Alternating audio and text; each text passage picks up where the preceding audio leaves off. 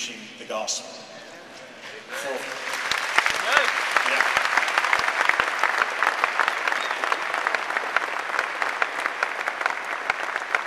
For 40 years, he has been discerning and avoiding each and every trend and trajectory Al drew our attention to last night. Doing it for 40 years. 40 years he's been teaching and modeling and defending and celebrating complementarianism. For 40 years. 40 years he's been leading his church in the practice of church discipline. For 40 years he has been building a thriving local church. He's been doing this, listen, he's been doing this for 40 years. He's been doing this for 40 years in Los Angeles. And I'm saying there's only one appropriate response.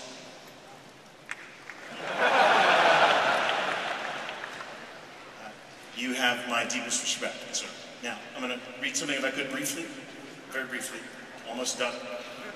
I was asked to participate. I was so honored when you were honored last year for 40 years. And so this is what I wrote. What immediately comes to mind when I think of John MacArthur? Faithfulness. 40 years. Just think of all the men and movements that were born, popularized, and then declined and disappeared over those 40 years. Wait for the dust kicked up by momentary fads to clear, and there's John, unshaken by the trends and standing firm upon the unchanging Word of God. Throughout 4 decades, John has been building deliberately, equipping generation after generation as he preaches week by week and verse by verse, equipping pastors, writing books and commentaries, leading carefully, building slowly, and creating a legacy that will endure beyond his lifetime. So it is most appropriate for us, through our applause, to express our gratefulness for this man and his compelling example, the difference he has made in the church broadly and our lives individually. John MacArthur.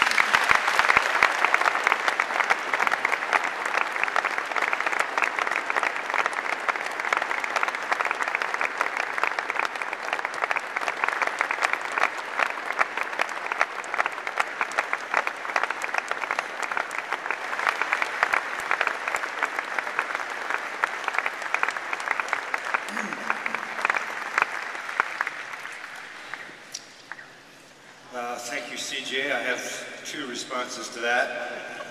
One, I just lost my eternal reward.